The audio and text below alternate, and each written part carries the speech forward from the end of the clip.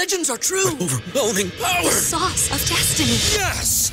The most legendary sauce has arrived as McDonald's transforms into the anime world of WickDonald's. The greatest flavors unite in all new savory chili McDonald's sauce to make your 10-piece Wick Nuggets, fries, and Sprite ultra-powerful. Unlock manga comics with every meal and sit down for a new anime short every week only at WickDonald's. Ba-da-ba-ba-ba, go! At participating McDonald's for a limited time while supplies last.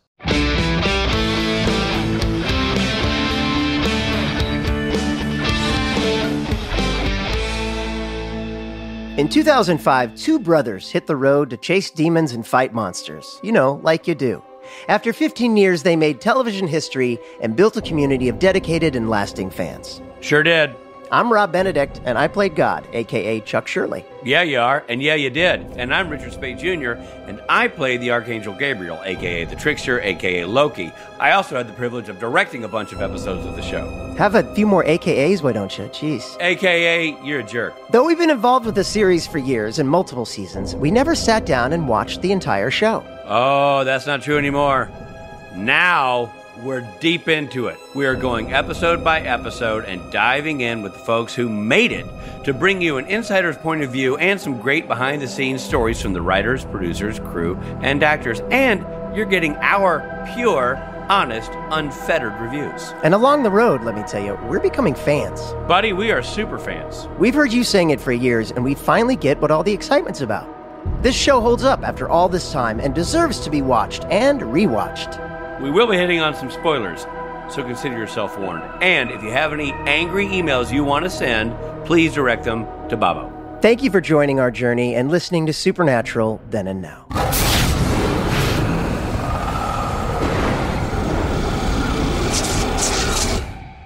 Well, this is exciting. It's so exciting. Robert, how are you? How are you holding up in the face of all the excitement? I'm holding up great. Let's get it started officially, and then we can talk about how I'm holding up. Hi, everybody. Right. This is Rob Benedict. And I'm Richard Spate Jr. And we're talking about the Season 4 podcast finale. We're doing it live in front of a studio audience. Let's do it live. Yeah. Everybody's in the private Zoom room. Unless they live in a studio. If they live in a studio, then we're in the studio. You know, for our Patreon listeners are joining us today. And if you haven't yet, consider supporting the podcast by joining our Patreon. It's quite a club. You get to do fun stuff like watch us perform episodes live. And there's so much great stuff going on, Rob, that I don't even know. Patreon is just where it all happens. I don't even want to get into what happens there because I feel like it's going to make people jealous who aren't a member of Patreon. Some people say, don't rub Patreon in our face. We don't have that kind of scratch. We don't have Benedict money. And I get it. But I'm telling you, we make it worth your while. Thank you for that. As always, I've always loved being under your bus. But only on Patreon, we are doing a live Q&A, plus announcing the Archangel, winner of the signed script monster at the end of this book. My question is, who signed it? Is it me? Am I signing? I haven't signed anything. Know. Anyway, we got a signed script. We got lots going on. This is just a classic. It's already a classic. Much like Season 4 itself, this podcast is a classic. The first thing we want to do is talk about, we watched the gag reel for Season 4. Now, we haven't done this yet. We haven't watched a gag reel, but we did for this season. And boy, lots of laughs, lots of the laughs. Here's a question. Did they do a gag reel for Seasons 1, 2, and 3? Is that... This is a question, a great question that we could ask our research team. Well, I think the fans are answering. They're saying, it's a split camp. A lot are saying yes, and a lot are saying yes in all caps. So I guess I'm not sure what that means. A couple yes, you dodos. Yeah. No, it's definitely, there's a couple of yeses or 3 S's. So I don't know really how to take that answer. Yeah. Either an affirmative or I don't know. And somebody says the Season 2 one is okay. So I guess it's not that great. It's just all right. Yeah. So we're not sure, but we think maybe there are gag reels for every season. Yeah. But this one had a lot of classics. Jared farting has to that's always a classic. I don't know if that's a gag reel or that's just something on the reel that makes people gag. You know what I mean? It feels like it's less of a joke and more of a desperate cry for some sort of medical attention. Well, I can tell you I've been on sets many times when that happens. And certainly if you're there on the day. No joy in Mudville when Jared farts. Quite a gag. then we get to see at the end of this one, we get to see a casting photo collage, and that's kind of fun just to see all the casting. That's great to see the cast and collages. I mean, you're a collage guy from way back. You've always liked groups of photos. You know what I mean? And that's fun to see. I'm a collage guy. Yeah. I remember in college, you're part of the college collage club. You were dating a girl named Colleen at the time, I believe. And I believe it was like Colleen's Collage College Club, right? I'm not wrong. No, you're right. And you were a member of the make fun of the collage team. Right. We were right across the hall. Yeah. We worked together a lot. It's weird. And then there's Bob. We get to see Bob looking so fresh-faced. Oh, Bob looks so great. So fresh-faced. You'd think he hasn't aged, and then you go back and look at the gag reel from season 4, and you're like, man, he's aged. Yeah. And the yellow snake, the big old yellow snake that was crawling around. I'd forgotten it. Look, here's the thing about season 4. We had a strike last year. So we started watching season 4 last May. Yes, talk about fresh-faced. You and I were fresh-faced when we started season 4. Yeah. And now look at us. So I'd forgotten that there was a big snake. I gotta be honest, when I saw these little prompts for the gag reel and it said the yellow snake, I was a little afraid that was a euphemism. And I'm like, man, I'm glad I missed that in the gag reel. But I think it's actually a snake. That is a relief to everybody. Yeah. But I forgot about the yellow snake. That was a big old snake. Yeah. And it's so yellow. It's so yellow and it's so snaky. And then there's Todd Stashwick hitting Jensen in the face. When I see that snake, you know what I want to do? What? Slow down. Proceed with caution. I mean, if it was a red snake, I'd stop completely. Or a green snake, I'd go on my merry way. But a yellow snake, I'm just going to slow down. Yeah. Proceed with caution. Yeah, that's like with a banana, it's the opposite. If it's a green banana, you wait. I know. If it's a yellow banana, you go. And if it's a red banana, you go, where did you get that banana? Yeah, that's a bit you've done before. What's that from? It's what's his name? That comedian that you and I love, who died young. It's Mitch Hedberg. Mitch Hedberg. Yeah. He's like, where did you get that banana? At a stoplight. Yellow means slow down, green means go, red means stop. And with a banana. Mitch Hedberg. Why wouldn't he in the gag reel? He's hilarious. You know what? No. Supernatural. I just found one of the few flaws in season 4. Very little Mitch Hedberg in the season 4 gag reel. Yeah.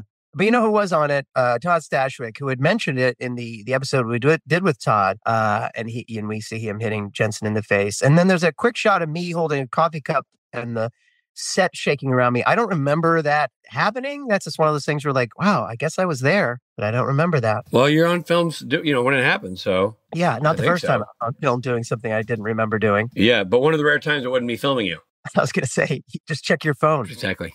It would be how cool it would have been if Todd Stashwick had hit Mitch Hedberg in the face. Yeah, which would have meant that Mitch Hedberg was in the episode. All right, so gag reel. This is starting a trend.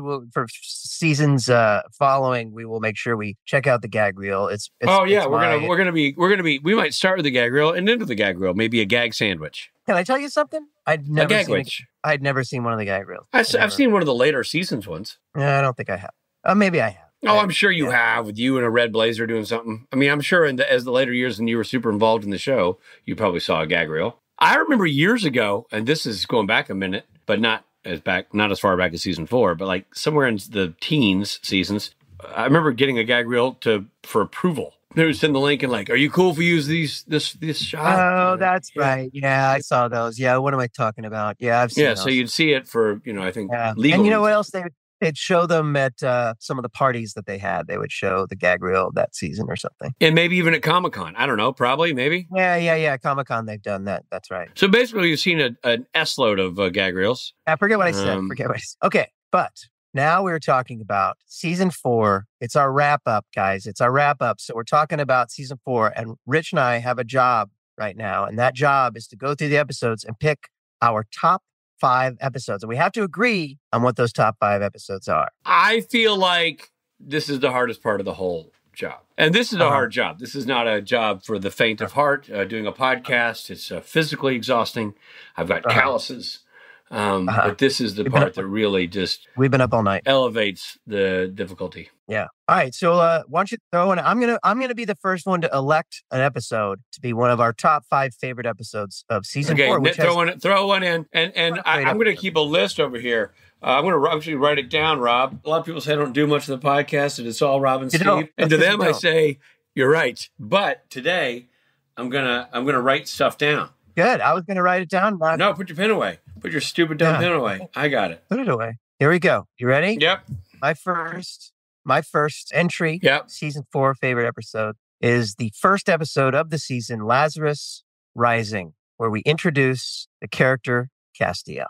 I feel like it's a epic one for the ages, and we get to meet everyone's favorite, Misha Collins, as Castiel. I hadn't seen the whole episode before this, but before that, I've certainly seen shots from that episode time and time again. Lazarus Rising.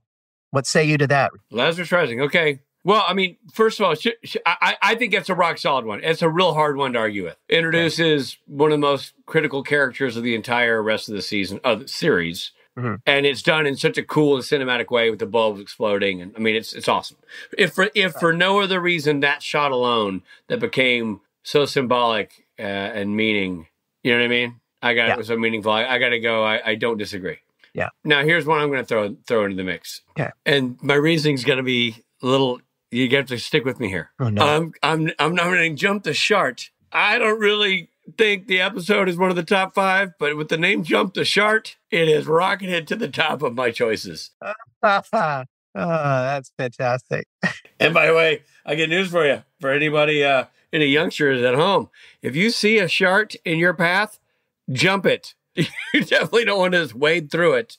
You want to avoid jump the that. Shart at any all costs. So Jump the Shart is in there for that typo alone. It's in there. Well, I think we have to list. So let's not debate that. We'll now you name another nomination. We're gonna. I agree. That was a good episode, and J.K. Yeah, but it Jump the Shart. It's a stroke of genius. All right, go ahead. I'm going to nominate Monster Movie, written by... You took the words right out of my mouth. Yeah. Monster Movie, great episode. Todd Stashwick was incredible.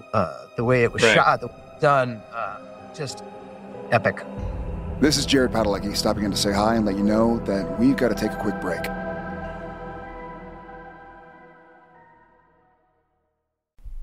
This show is sponsored by BetterHelp. What's the first thing you'd do if you had an extra hour in your day? What would you do? Would you go for a run, take a nap, read a book, watch Supernatural? Maybe all the above. Or maybe it's that thought that brings in a sense of panic. I mean, the question is, what time for what? If time is unlimited, how do we use it? Sometimes the hardest time for people who work every day is the weekends, when people are faced with a choice of, I've got this free time, what do I do with it? If this rings true for you, maybe therapy can help you find what matters to you so you can do more of it. I've benefited from therapy for many years now, and I talk openly about it.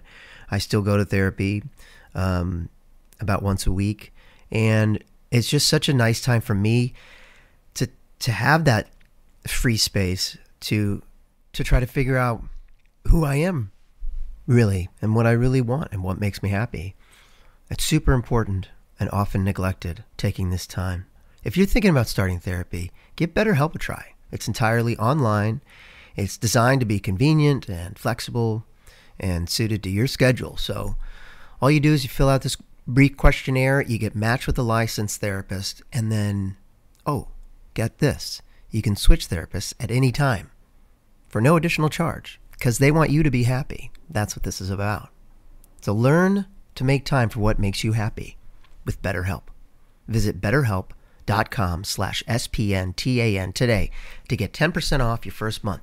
That's BetterHelp, HELP.com/SPNTAN.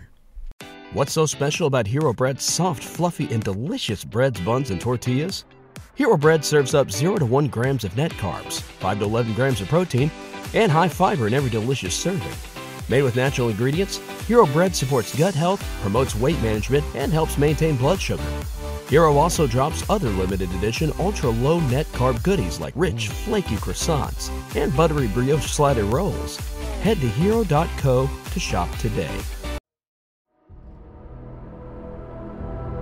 Thank you for supporting Supernatural then and now.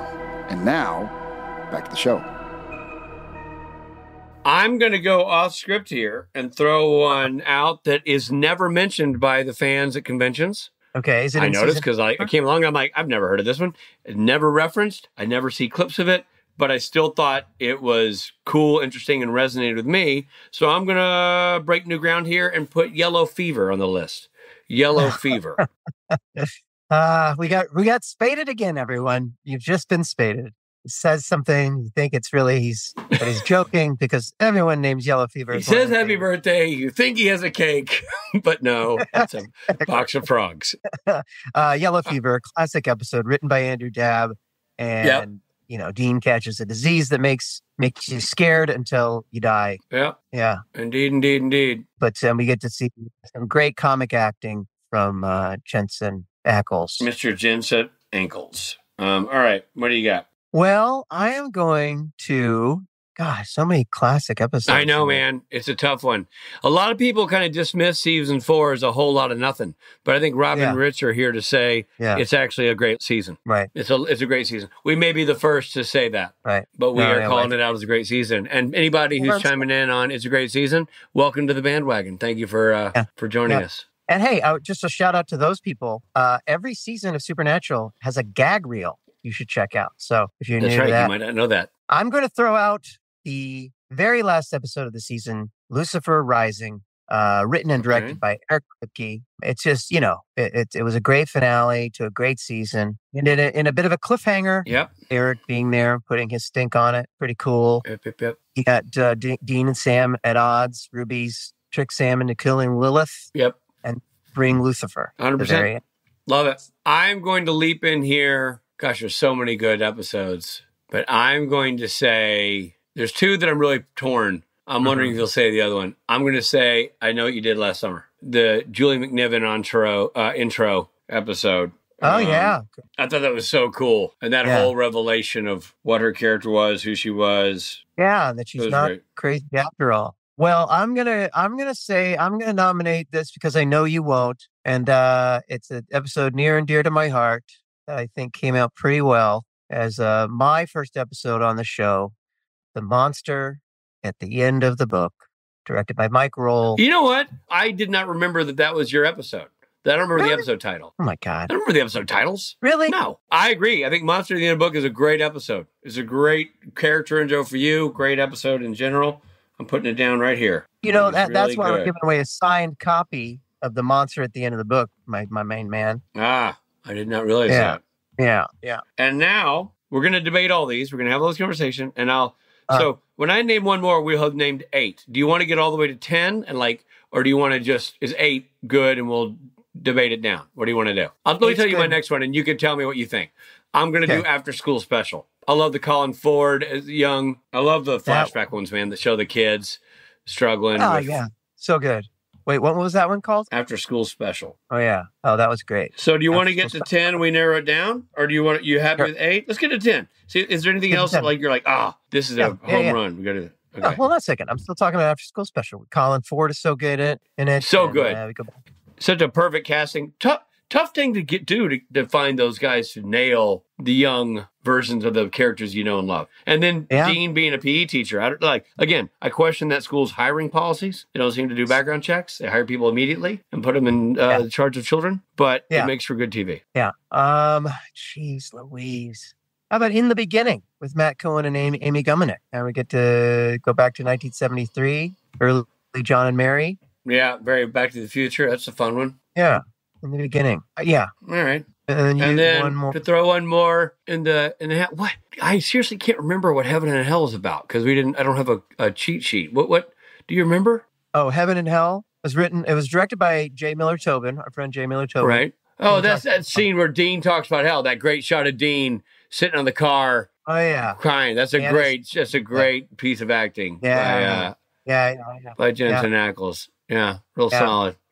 Yeah. Real solid. On the Head of a Pin is a good one. It's a terrible life. It's a terrible It's life. a terrible life. We get to meet Kurt Fuller, and it's got that sort of office space kind of vibe at the beginning, you know? And then they fight ghosts. They realize, it's our destiny to fight ghosts because we're fighting ghosts, you know? Yeah. Even though we don't know we're brothers and we don't know who we are and all that kind of stuff. Yeah. It's a terrible life. Yeah. All right, now we're at 10. Now we're at 10, or do we need another one to go? That was 10. So let's go. Okay, look, we know we've got one. And I think we both agree that. So let me read the list so far. Lazarus Rising, Jump the Shart, Monster Movie, Yellow Fever, Lucifer Rising, I Know What You Did Last Summer, The Monster at the End of the Book, After School Special, In the Beginning, It's a Terrible Life.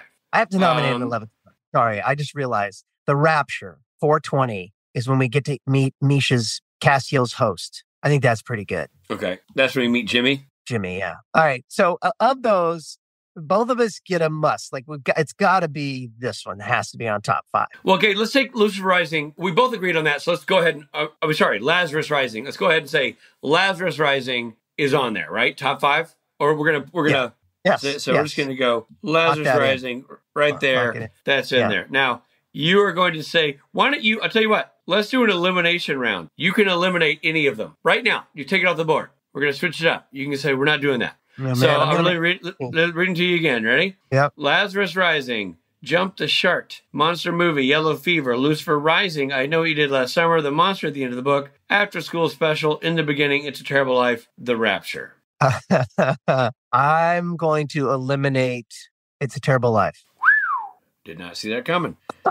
All right. Well, it's a lesser of many evils. Okay, I got it. I feel like, to me, there were like 4 others before that you named. I was like, well, it's got to be that. It's got to be that. Okay, I got to give, just you guys talk amongst yourselves. I got to text Kurt Fuller real quick. No, come on. I have another episode of Kurt in there that I really like. I nominated. Would you stop it? All right.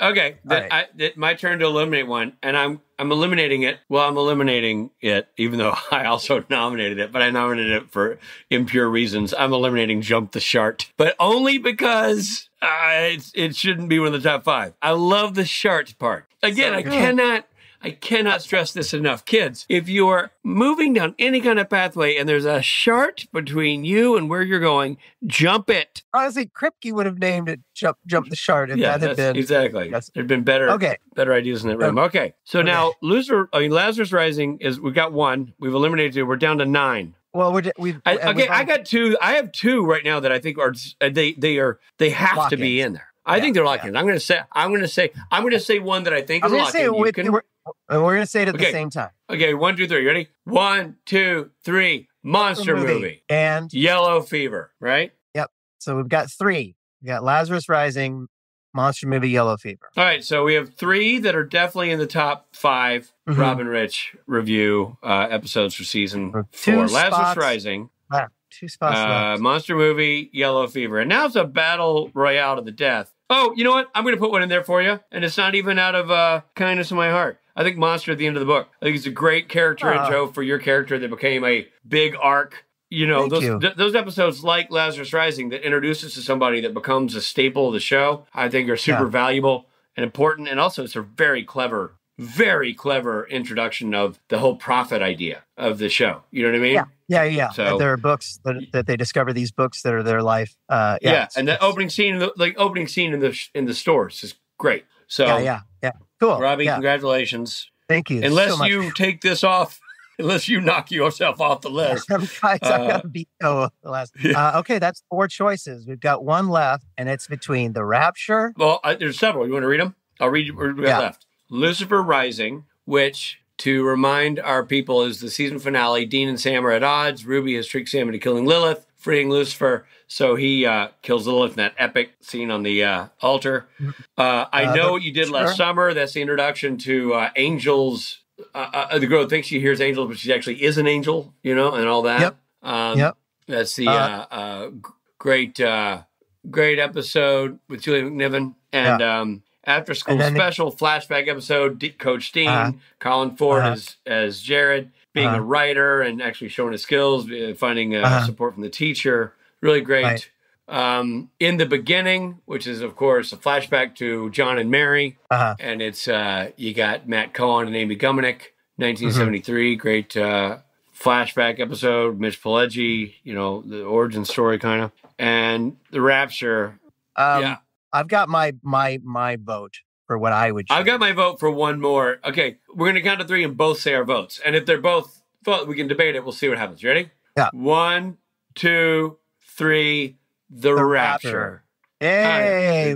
I agree. Okay. We got it. And congratulations to Misha Collins for being in 2 of the best episodes of the season. Wow. Well, that's his season. Something. So for our final 5 are Lazarus Rising, Monster Movie, Yellow Fever, Monster at the End of This Book, and The Rapture. Now we have the unenviable task of deciding which is our favorite. Oh, geez. We had to do that? I mean, I feel like you. 5. I know, but I feel like you should be on the record as saying you have a favorite. I know you like to play favorites with your children. Why couldn't you play favorites with this episodes? None of those are true. All right. Nothing that comes out of your mouth is true. We'll be right back.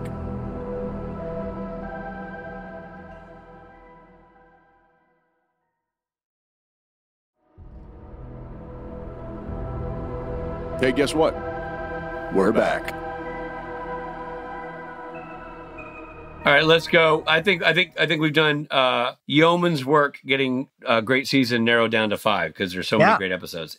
Any of these could have been in the top 5, and there's others that could have been in the top 5. I certainly will be missing Jump the Shart, and I can't wait for the T-shirt that somebody will design. Anyway, that's great. Again, to sum up, top 5 in no particular order: The Rapture, The Monster at the End of the Book, Yellow Fever, Monster Movie, and Lazarus Rising. Yeah.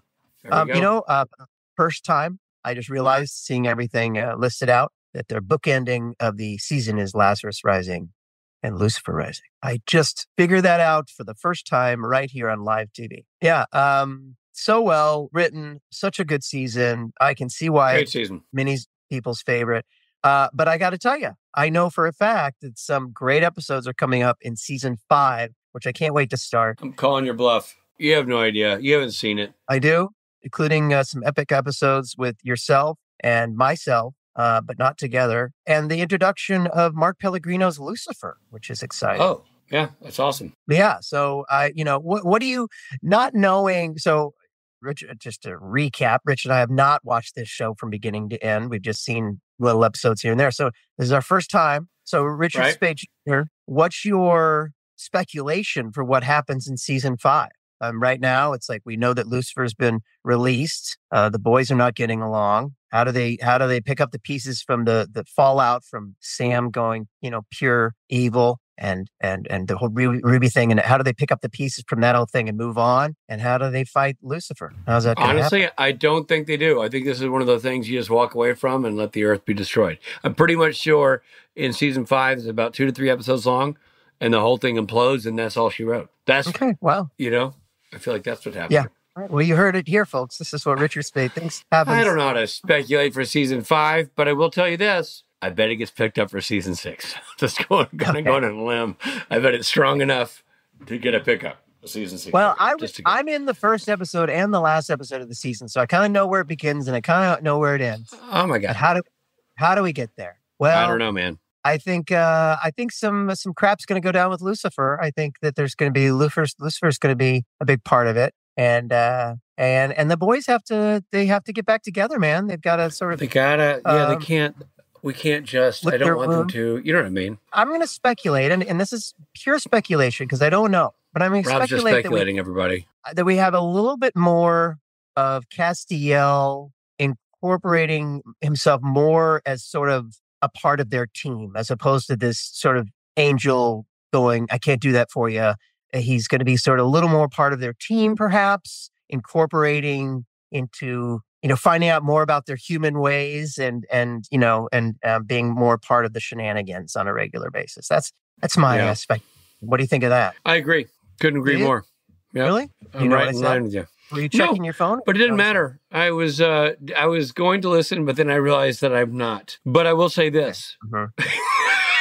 I tell you what, kids who want to learn comedy, join Patreon and just watch Rob do what he does. You can't that. Okay, you don't learn that in school. You know what I mean? You just don't learn that in school, man. You can't learn it. You don't learn it on the streets. You got to. You're born with it. Well, I tell you this: after season 5, you and I aren't on it for a little bit, right? Are you on it? No. After season 5, we're really in for I have no idea. I really have no idea. Yeah, I know. Yeah. I know there's some things I've recognized, but there's a lot coming up I don't know at all. Yeah. Well, it'll be exciting to get through season 5, to watch season 5, because I know it's a great season, and it's Eric Kripke's final season. And and hopefully we don't, there won't be a strike in the middle, so it won't take us a calendar year and a half to get through it. Well, yeah. We like to do at least 2 seasons a year, so hopefully we'll do 5 and maybe some of 6 this year. But thanks everyone for listening. This has, as always, been such a treat to talk to my friend Richard and discuss the show that we love much. And break it down to 5 episodes that are the definitive top 5. No debate. No one will ever disagree with our choices. They're probably universally agreed upon as the 5 best of the season. And they're fortunately it was 5. We're 5 for 5. We got the right answers. Those are the right answers. Because there's definitely definitive answers. So, hey everyone, we will be on a 2-week hiatus before the start of season 5. That's maybe the not as good news. The good news is that Misha Collins will be joining us to help kick it off on March 25th. That's awesome. So Misha Collins will be our guest for season 5, episode 1. So that'll be fun. And hopefully shortly thereafter, we'll follow up with a visit from Mr. Mitch Hedberg. No, Mitch Hedberg is not with us anymore, but check out his comedy online. He's so funny. I had the pleasure of seeing him live one time, and it was amazing. You guys turned me on to him, and I think he's absolutely so hilarious. And sorry that I never got to see him live. It really stinks. But at any rate, thanks everyone. This has been a really fun season. If you're on Patreon, stick around. We're going to be doing a Q&A, and then we're going to announce little Q, little A, and everybody else, join us on Patreon, won't you? We make it worth your while, I promise. Yeah. Right, Robbie? Thanks to the Patreon people and to everyone listening. Thank you again, and we'll see you next time. See you in season 5. This episode of Supernatural Then and Now was hosted and executive produced by Richard Spade Jr. and Rob Benedict. Produced by Stephen Hine, written by Stephen Hine and Haida Holscher. And edited and associate produced by Trey Booty. Ooh. What's somebody? Music provided by Tim Wynn. The episode was recorded with the help of Sonic Fuel Studios. This podcast is from Story Mill Media. Follow the podcast on Instagram and Twitter at SPN Then and Now. And become a member of the podcast at patreon.com/SPN Then and Now.